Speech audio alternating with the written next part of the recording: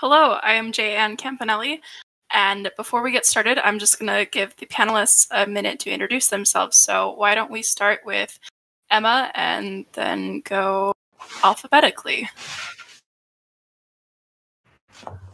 Okay, I'm Emma Heggem. I am the managing editor at Future House Publishing. So I work with acquisitions, developmental and line editing, and I work on science fiction and fantasy novels and middle grade adventures. Cool. I'm Julie Wright. I actually had to go look down the list. I'm like, so it's alphabetically. I'm a writer. I should know this one, right? It's really super hard. That is me. Yay! I'm Julie Wright. I write fantasy, science fiction, and romance. My romance tends to be my most popular, best-selling thing, so I don't know what that says about me. I like writing fantasy and science fiction best, but, you know, romance is where is my bread and butter. I have written 25 novels. I have 15 traditionally published, and the 16th is coming out in 2 weeks, and it is A Captain for Caroline Gray. I'm super excited about it, and yeah, that's me. Great. I'm Kenny Baldwin. I write historical fantasy, and then I also teach sketch comedy writing over at BYU. And so we focus a lot on dialogue there. And yeah, happy to be here. I'm Stephen Gashler. I do a little of everything. I write young adult fantasy humor novels. I've also dabbled with children's picture books. I compete as a storyteller, and I've won some awards doing that. Also compose and record music. This is my Viking rock album we did a couple years back. And I run a YouTube channel, and I write and compose and produce musical theater. Sweet. Stephen really wanted to be asked this. How much can you bench press?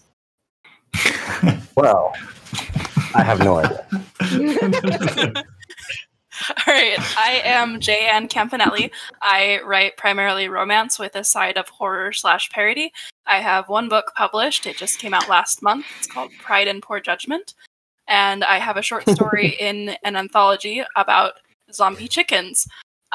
So we're just going to jump right into it. So let's lay the foundation a little bit. What makes dialogue sound unnatural, unrealistic, or realistic?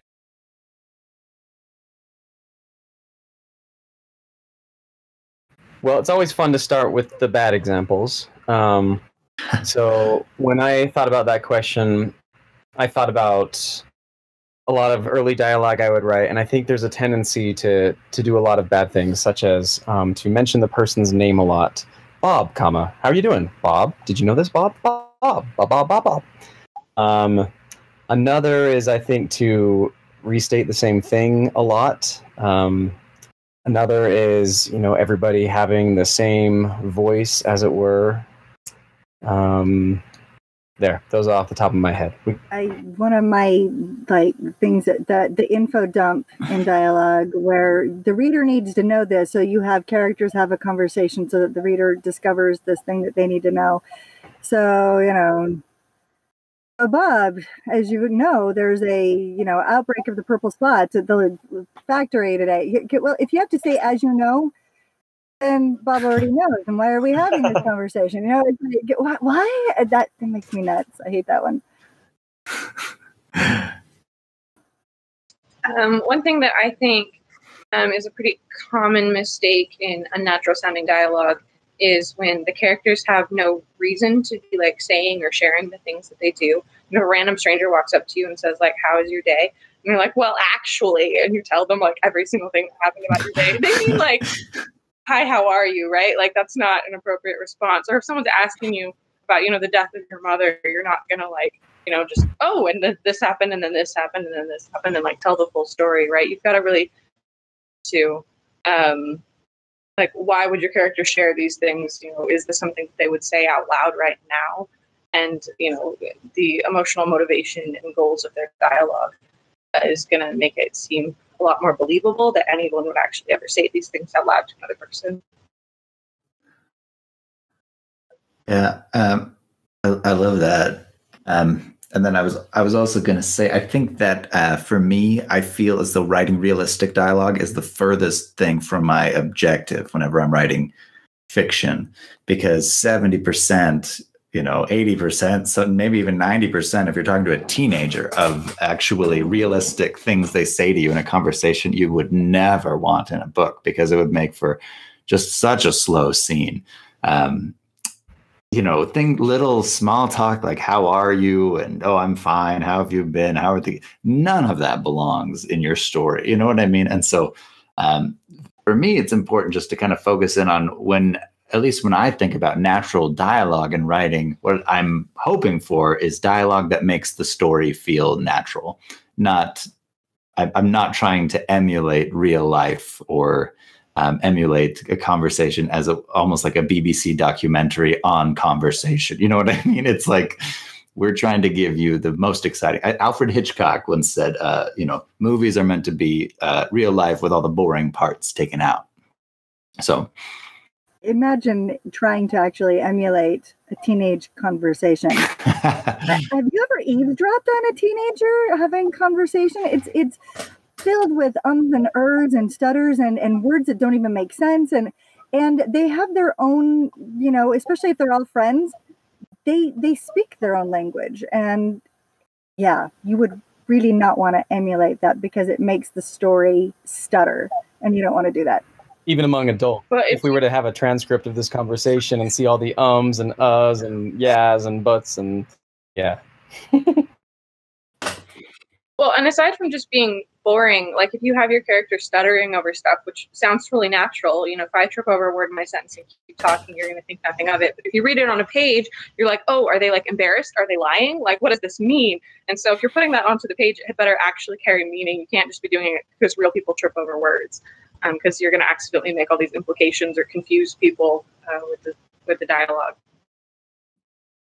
Yeah, I mean, we were on a panel earlier with, I think Troy Lambert said something about hearing your books in audiobook form, and how he suggested even preparing like a version of your book for the audiobook narration, because it's just that different, and hearing all the dialogue tags and everything is crazy. Now, some authors are really resistant to that. Like J.K. Rowling, for example, when she had her audiobooks done, she insisted it was exactly as written, but she did so for the specific purpose of, if kids were trying to follow along in the book, she didn't want anything out of sync.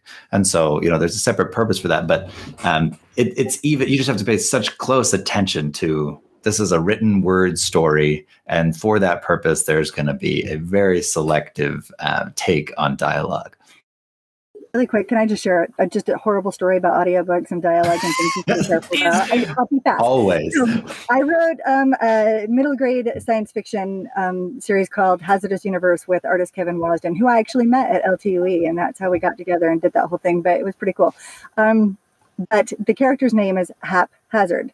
That's his name, and so his last name is Hazard, and his family calls him Hap. That's just his name. So if you go Hap asked, written, it's fine.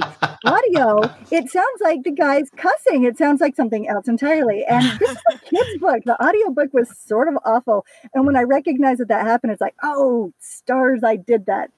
So yeah, I learned a lot from audiobooks. Anyway. Yeah, no, great. I really appreciate that story. So that kind of leads us right into our next question.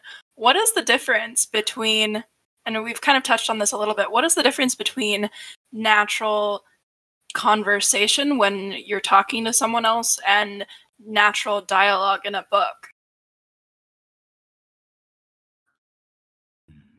I think the biggest difference is action. As Kenneth noted, it's not necessarily trying to mimic realism.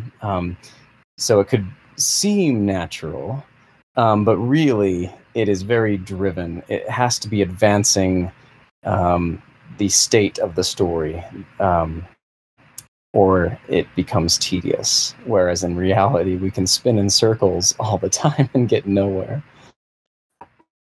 We enjoy those conversations, right? We spin in circles, real conversation, it meanders a lot, and it doesn't have to have a purpose other than, hey, we're just talking. But in a book, you need your, I have what I consider dialogue should have to pay its rent. So you consider yourself, you're the landlord of this property, and your dialogue has to pay its rent. And if it doesn't pay its rent, it needs to get evicted.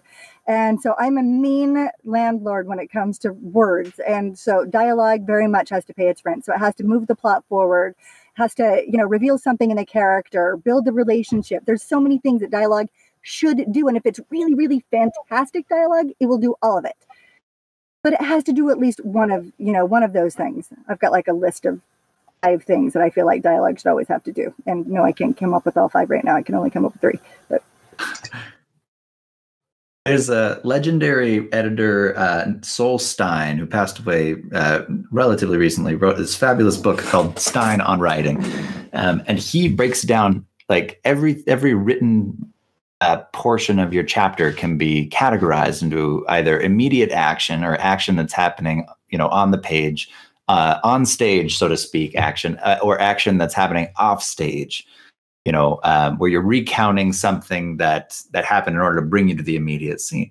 And Solstein argues that dialogue is pretty much always immediate action because the conversation is happening right there and stuff is getting hashed out. But Solstein is making an assumption here that the dialogue is doing something, right? So to kind of bring up Julie's point, I've had a conversation, a 2.5-hour conversation where all we did was say over and over and over again how displeased we were with the series finale of Game of Thrones. And we loved it. We could have gone another 2 hours if we hadn't been cut off because we just loved talking about it.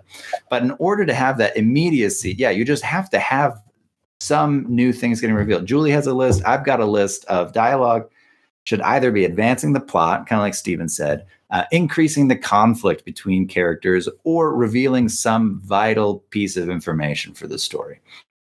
And it's like one of the great things about dialogue is you can literally go through and just next to each thing of dialogue, make sure it has one of those. And if it doesn't, you can just snip it right out.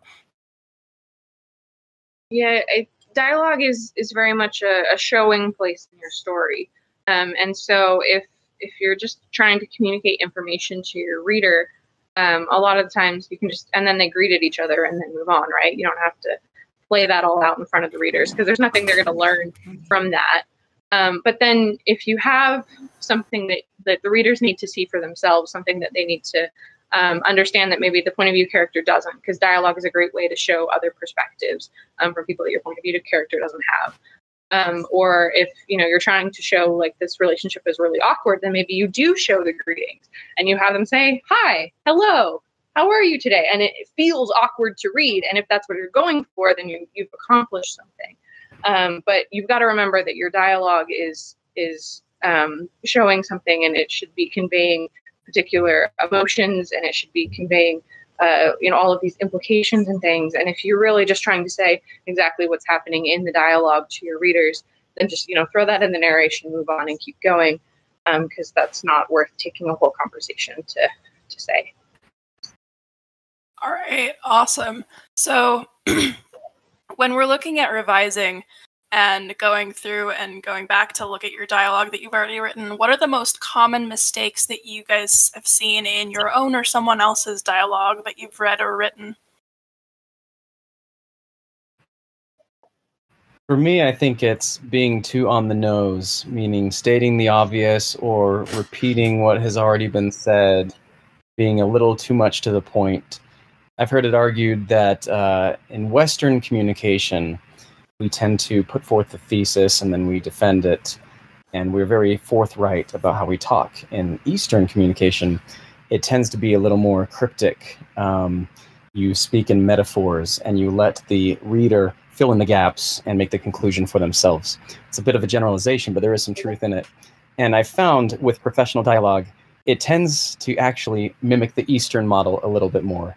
Instead of stating exactly where you've been and where you are and where you're going and what you're doing while you're doing it, good dialogue tends to be a little more removed and let, again, the viewer or the reader or the listener fill in the connections. Mistake that I read 2 books were awful. I don't know how they got published. I really don't. They were awful. But one of them in particular, somebody should have called the adverb police on me, because he said, happily, she said dejectedly. I mean, oh my stars, it was like I had 40 on one page in one area. It was just so bad. And I'm still mortified by that. I am. And I'm super glad that I grew up as an author and I don't make those mistakes anymore, but it shames me to my toenails that is out there in the world, visible. You used adverbs. Shame on you. Oh, no. Yeah. I was It wasn't that I used them, it was that I used them. I mean, as if they were the only words in my literary toolbox. It was, because I think adverbs are words. You should be able to use an adverb. That's fine. I just don't think you should only use adverbs, which is I did full sentences with nothing but adverbs. It was really awful. I mean, it was an art form, really. I should have won an award maybe for that. I don't know. No, I think that's a great point, Julie, because like I think that's advice that's very easy to blog. You know, when you're like, if you're writing an article like 5 tips to improve your writing, it's really easy to just say cut out all your adverbs. And you know, I've even seen things that suggest like use Control F-L-Y and find every adverb in your book and get rid of it. And it's like, this is terrible advice. You know what I mean? You've got to be able to use adverbs. It's one of the forms of words you have at your disposal. But, and I think maybe this is kind of Julie's point, right? Like you want to prefer to use the words themselves to say what you're going to say. Adverbs are particularly helpful, in my opinion, when you are saying one thing in the dialogue on purpose, but trying to have the character express something different by the way they're saying it, right? Like there was one example that came up that was they said like, oh yeah, you could say like, here, hand me that book, he said threateningly, or like he said cagily or something. I'm like, okay. And they're like, or you could say, give me that book now or I'll shoot you. And I'm like, well, yes, you don't need an adverb in the second case, but you're also saying something crazy in the scene all of a sudden. And it's not like in a lot of characters' wheelhouses to do something like that. They will probably opt for just a tone of voice that is, that you know, is just a little bit threatening, or like, no one's going to just actually come out and threaten someone. So that's funny. My error is the opposite of Julie's error. Don't get rid of every single adverb. Try to find a happy middle ground. All words have a purpose, but some get tired quicker than others. Oh, that's great. I want that on my wall right here, actually. I'm very Emma, did you have anything to add on that? I honestly, we've been talking about adverbs and I don't remember what the original question was. Where did we start? No, it's okay. The question was, what are the most common mistakes you see when you're editing dialogue, whether it's yours or someone else's? What are the most common mistakes you've seen? I think on the nose dialogue is a big problem, because I mean, sometimes those are things that, you know, real people would actually say. But in the story, it can feel like it's not doing enough things, and it can make your conversations take up too much space. And you always want to try to do more than one thing if you can. So trying to get implications across without your characters having to say them to each other is going to leave more space for your readers to feel like they're participating and be involved in the story instead of just having it spoon-fed to them. So you know, always good to try to leave space for your readers to get involved in conversations like that, by leaving things kind of more open or unsaid, and that can feel more natural, even if it's not actually realistic. It'll feel more natural to them. They're invested in it. So yeah, I think that's one of the most common things that I encounter. And then also the framework of the dialogue, like she was talking about with the adverbs, making sure that you have the right body language and that you're using your paragraph breaks and stuff, and that you're putting enough information around the dialogue, but maybe not into your dialogue tag. I see a lot of really long dialogue tags where someone's like, oh yeah, so he said as he juggled 6 balls and rode on an elephant and wrote a letter to his sister, and you're just like, goodness gracious, I don't even remember what he said anymore. And none of that clarified for me how he was saying it. I didn't get any emotion from it. Those are completely separate ideas and things that are happening maybe simultaneously, but not building together. And so keeping the information separated from your dialogue tags so that you can bounce between dialogue and other things that are happening in the scene and not have those in the same sentence trying to all happen completely simultaneously. Yeah. Steven said something really good earlier, and I wanted to revisit that. One of the biggest mistakes that I made as a newer writer was I would reassign dialogue to different characters in a scene, and if you're being true to the character's voice, that works, but I would give the exact same statement to a different character because, person A just spoke up. I can't have them speaking again now. I got to give that to person B. And so when you're going through and you're writing and you're editing your dialogue, you want to make sure that each character has a distinctive voice. So that brings up the next question. How do we build a voice to help kind of supplement and augment this natural dialogue? Well, maybe there was a I mean, this was a true story, but it was made popular recently by a Netflix kind of true crime special.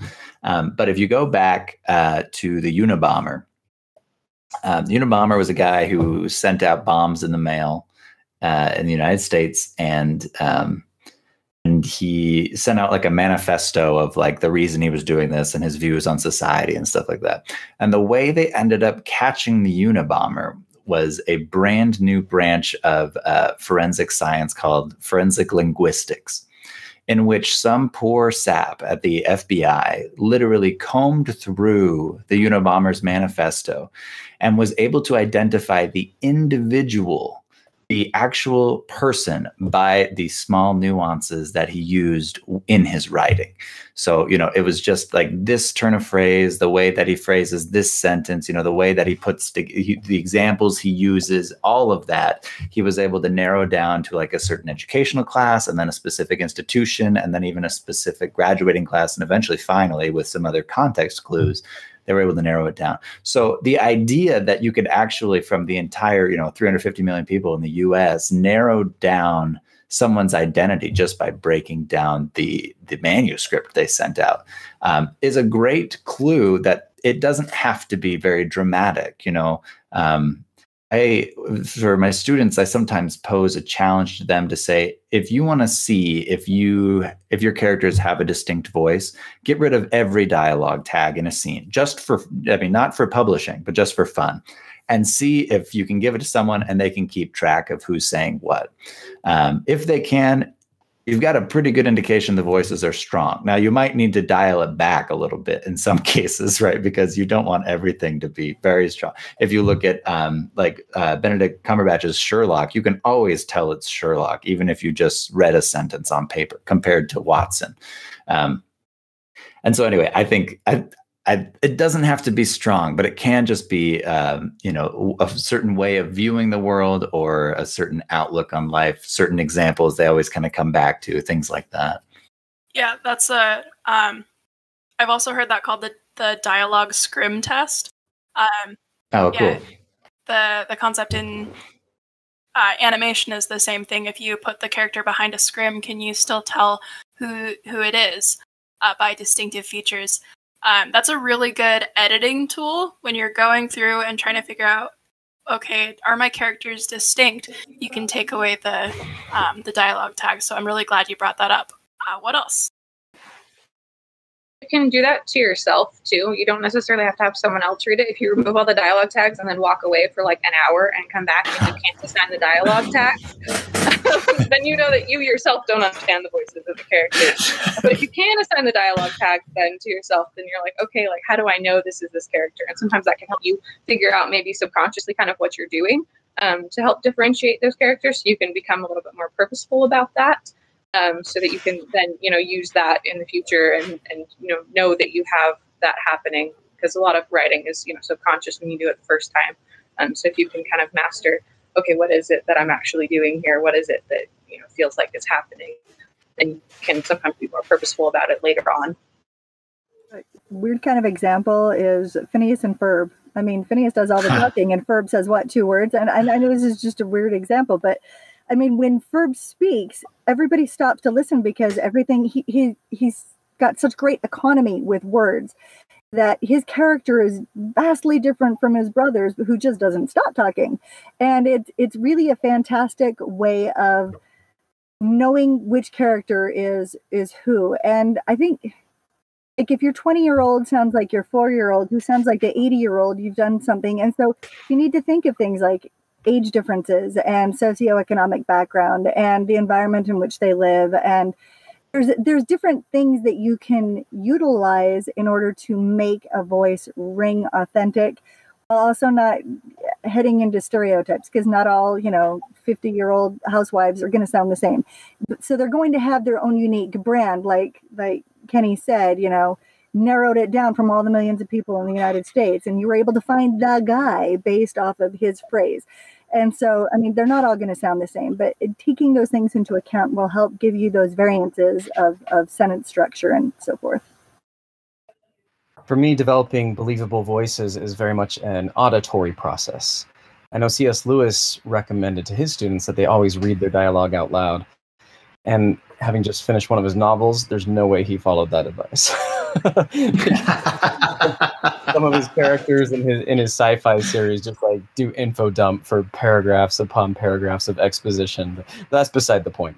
It's a good practice, and as one who writes a lot of theater, I have the benefit of actually seeing and hearing my characters come alive and hearing how it sounds when spoken out loud. But even when I'm writing novels, I do the same thing. I always talk to myself out loud and try to just role play my characters. And so I probably look like a lunatic. That's why I like to write with a closed door.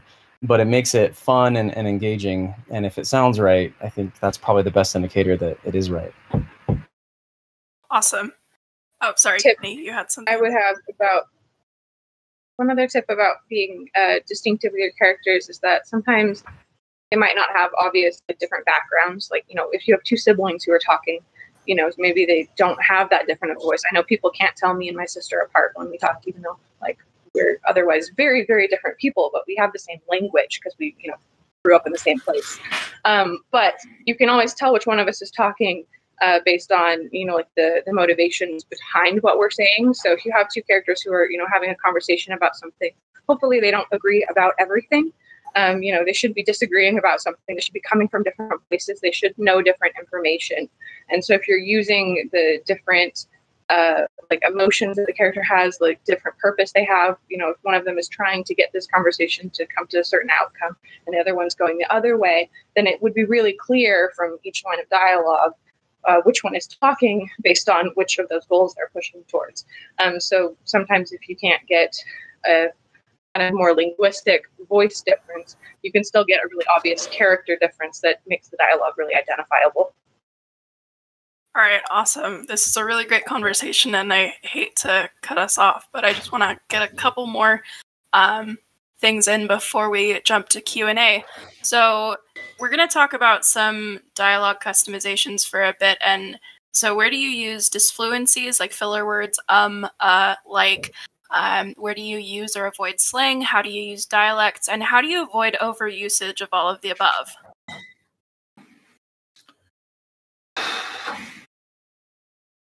Sorry, that was a packed question. I think starting. Go ahead. Starting with a slang, you probably want to avoid diving too deep into any one particular, type of slang for a community, and probably pick certain kind of keywords that you're going to use throughout the book.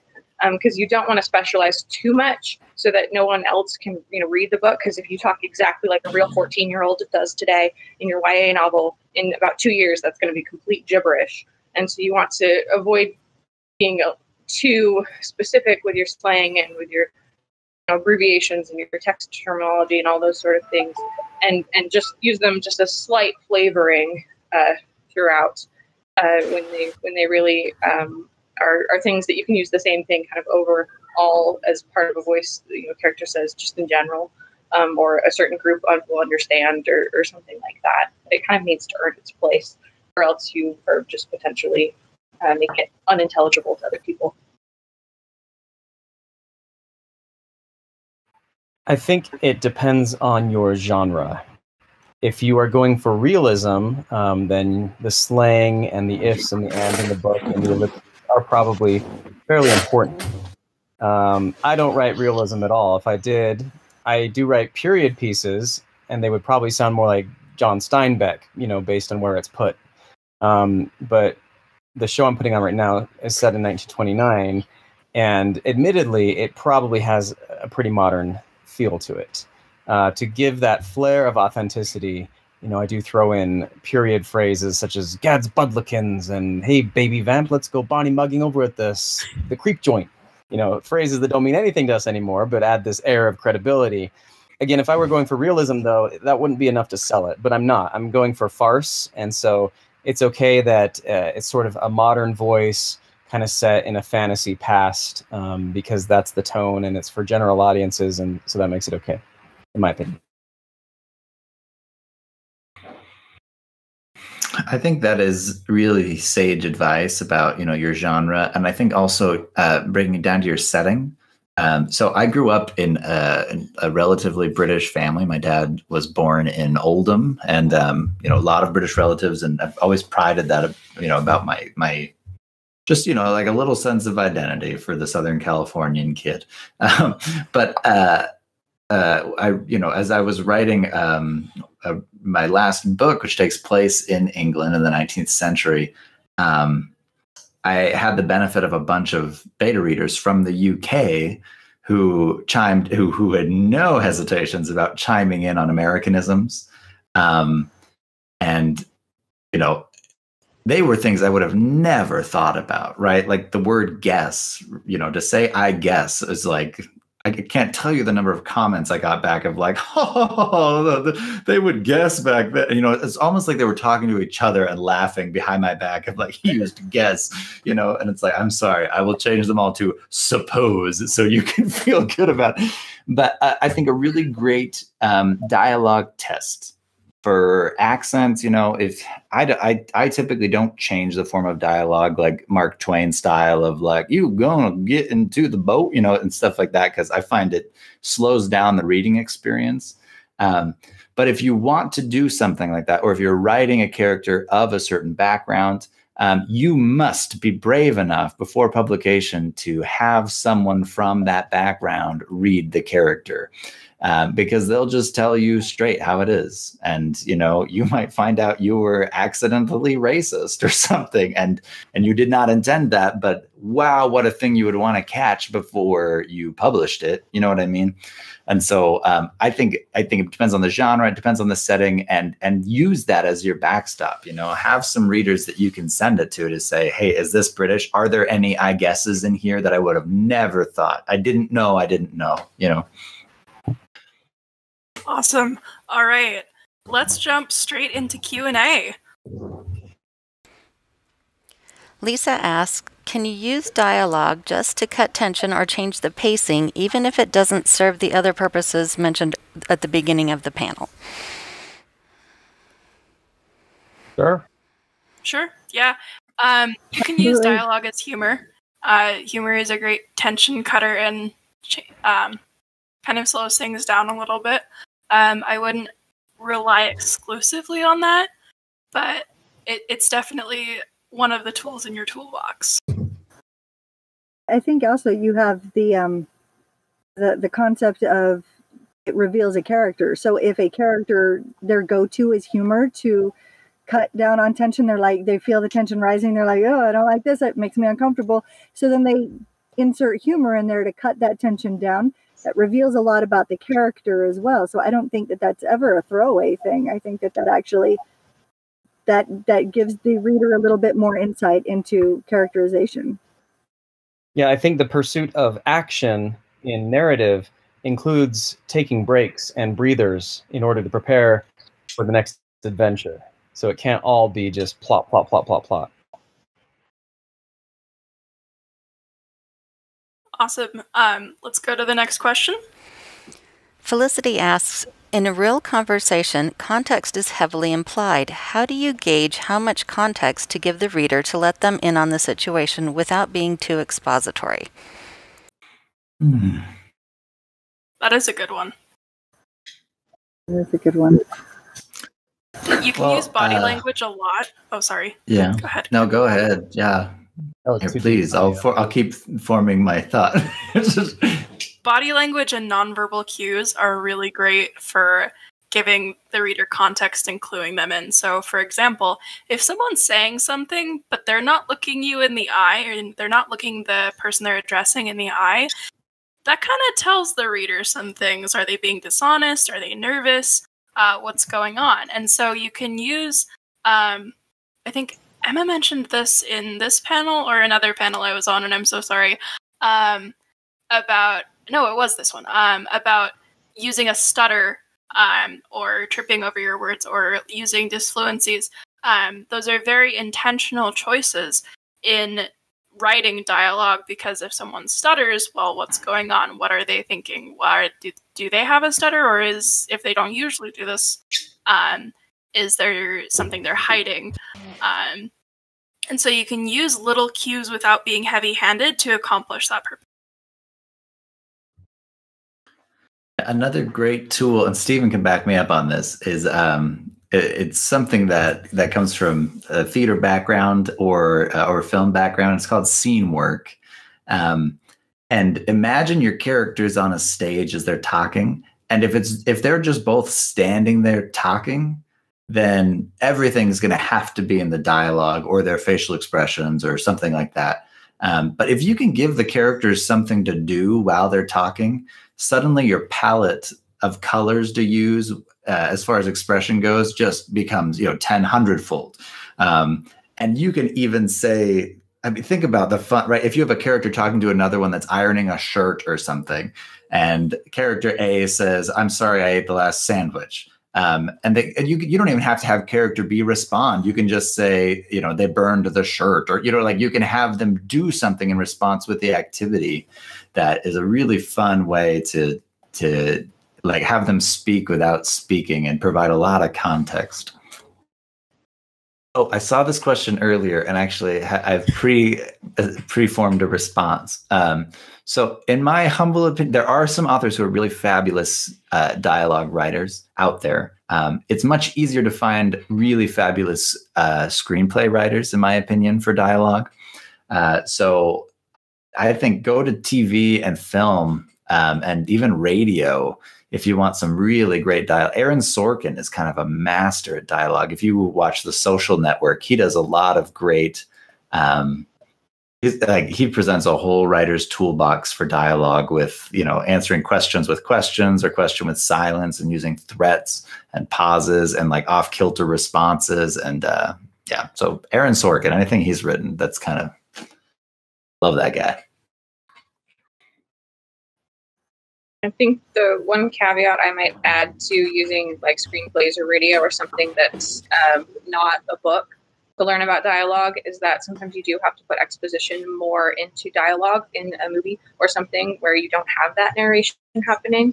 So do to kind of keep that in mind when you're, actually putting stuff down in a book, that, even if the character had to say that out loud in the movie, you might be able to pull that out of the dialogue and just put it next to the dialogue and add that directly into your book and have that little added extra realism because you have those other tools that the movie didn't have. Particularly true with radio or audio only stuff where they have to describe wow, look at these trees. Otherwise you don't know there are trees there. Liz Kazukis, spelled Czukas, has really great natural dialogue in her books. She writes some of the funniest contemporary YA romance I've ever read. Her characters are very distinct. You can tell who's talking without the dialogue tags. And the banter and the chemistry between the characters is just great. All right, let's take one more question, and then I think it's going to be time to wrap up. Green Dragon asks, what's an effective way of writing an argument where there are interruptions and people talking over each other?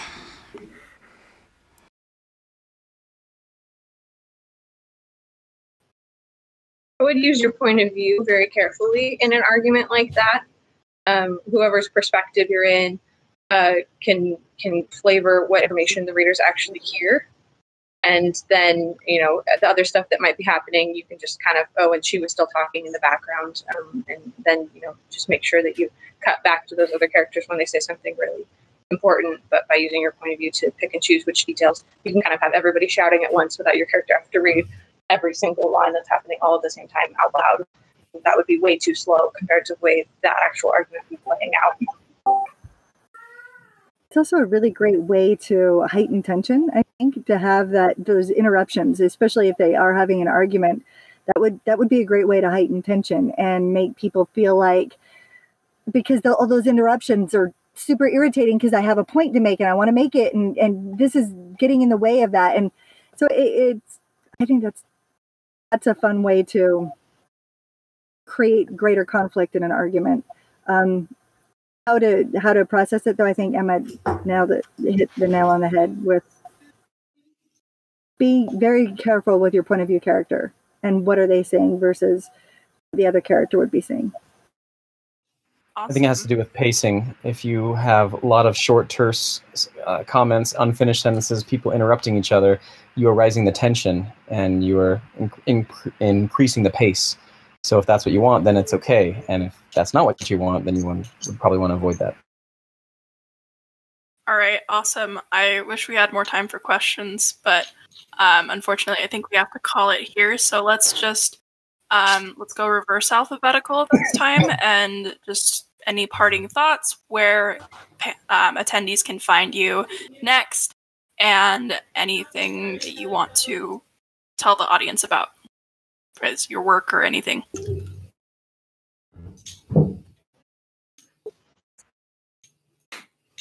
Reverse alphabetical by first or last name? First. I'm sorry, I should have clarified that. So, Stephen, you're up. Oh, okay. Right now I'm producing a show I wrote called Bums the Musical, not the kind you sit on, about singing, dancing bums in 1929 at the dawn of the Great Depression. And it's a lot of fun. It's a farce like I was talking about. And it's at the Angelus Theater in Spanish Fork. This is the biggest, best production I've put on, and it's awesome. If you want to find tickets, go to bumsthemusical.com. Awesome. I'm going to check that out, actually. That sounds great. Cool. For me, you can catch me on YouTube. I've got a channel called Instead of Writing, which is where I do things instead of writing. And I'm also looking for some reviewers for my first historical fantasy book called The Crimson Inkwell. If you're interested in getting a copy and possibly leaving me a review, go ahead and just reach out to me on Discord and shoot me a message, and I'd be happy to hook you up. I am going to tomorrow. I have a few panels. I have one at noon, editing versus rewriting. And as far as where you can find me, you can find my books anywhere where books are sold. And I've got an exciting new venture coming out with my publisher that is going to be more audiovisual, and that's exciting. And I don't know. I don't even know what I can actually say and not say. So maybe that's enough. But I'm excited about it. It's going to be really cool. Awesome.